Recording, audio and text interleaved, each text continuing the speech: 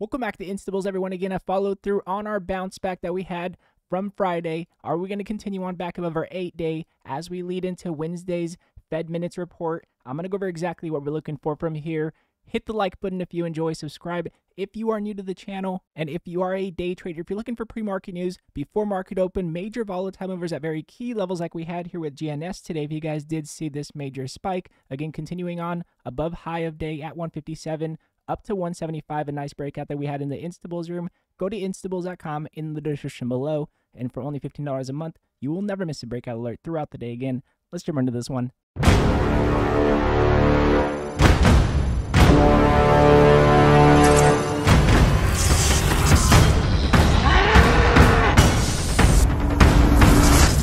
So jumping into the spot with you guys here again, looking at our daily candle structure as we anticipate Wednesday's Fed Minutes. Again, unexpected exactly what may happen next, but with a possibility of a bullish move. We mentioned that we could possibly retest our 8-day, and now we are retesting our 8-day. In my opinion, if we are going to continue on with this bounce back, we need to close back above our 8-day. We need our 8-day to cross back above our 21. Until that happens, we are not confirmed on our swing momentum.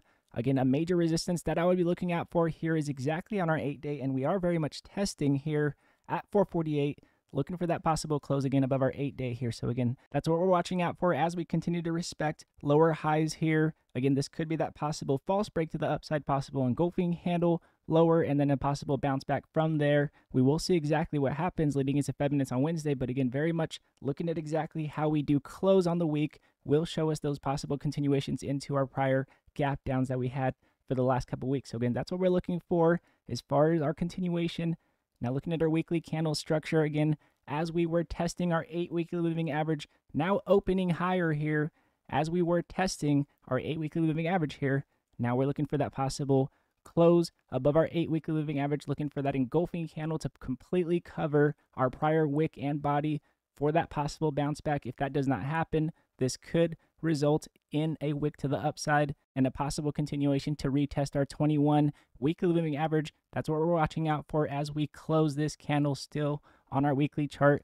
Again, leading into the end of the week, we want to make sure we watch our weekly candle structure so we can anticipate what we're looking for on our daily chart. Now looking at our monthly candle structure, again, as we were running into resistance, again, opening inside of our prior body's candle, being cautious, and again, mentioning that we were closing this month still and that we could have a wick to the downside here. So that was that bounce back that we were looking for short term. And now again, looking for that proof of concept. Will we possibly continue on above resistance here for that overextension above highs of 2021 that we had here? So again, that's what we're looking out for. Will we overextend? Will we continue to respect our 8-month moving average is what we're looking out for overall on our long perspective. So again, this is our intraday swing and long perspective. Again, key resistances, we are testing our 8-day moving average as we look for that close above our 8 weekly moving average. Very much looking to see exactly how we digest Wednesday's Fed Minutes will be key. It will depend on what Powell says, what exactly the Feds mention. Are they bullish leading into our next Fed rate hike,